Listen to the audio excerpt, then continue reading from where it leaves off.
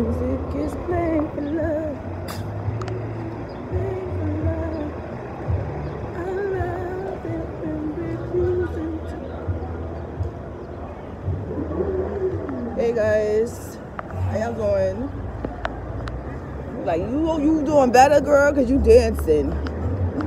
Hell motherfucking nah. But you gotta, life is what you make it, right? Life is what you make it. So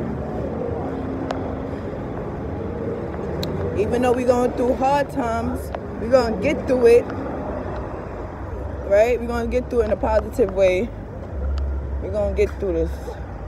We're gonna get through this. We're not gonna be bitter and mad and, you know, and upset.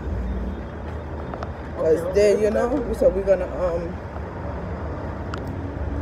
we're just gonna think positive and be positive, okay? Because I could be mad right now, talk my shit, but the weather's getting nice, the vibes is changing, and I need to really change, like around where I live at. You understand? I've been over there for 10 years, bitch.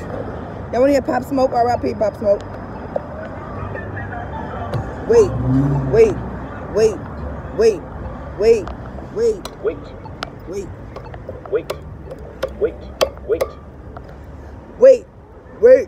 Wait. That's Pop Smoke. Pop Smoke got that from his song. Y'all know that song. Wait. Pop Smoke got that from. I'm telling you, I was crossing the street, and he was like, I need a hook for my song. He pressed that motherfucking button, and they was like, wait. Niggas ain't outside. Niggas ain't outside. Right? That's funny. Me and my daughter, we made that up. But anyway, yeah, guys.